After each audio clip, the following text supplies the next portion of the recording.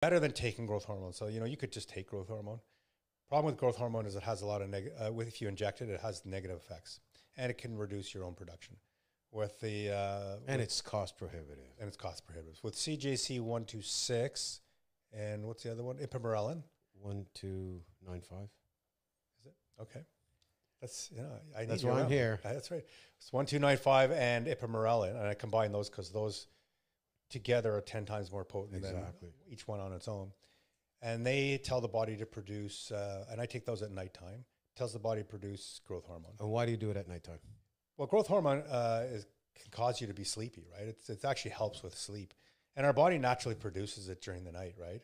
And it does it in a pulse. So it doesn't if you inject growth hormone, you're kind of filling your body with growth hormone. The body doesn't produce it that way. It produces impulses.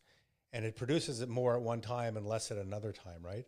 And so I take it when it's supposed to produce it the most, but at nighttime, and it helps me sleep. And I've added recently, just for short term, is the tesamorelin. And tesamorelin also promotes growth hormone, and I don't know how it works, but the growth hormone focuses, and this was for AIDS patients as well, focuses on the gut, visceral fat. Visceral fat, yeah. And I've been taking it, You noticed? You told me. Huge difference, massive. I've only taken it for a month. I'm going to take it for another 20 days.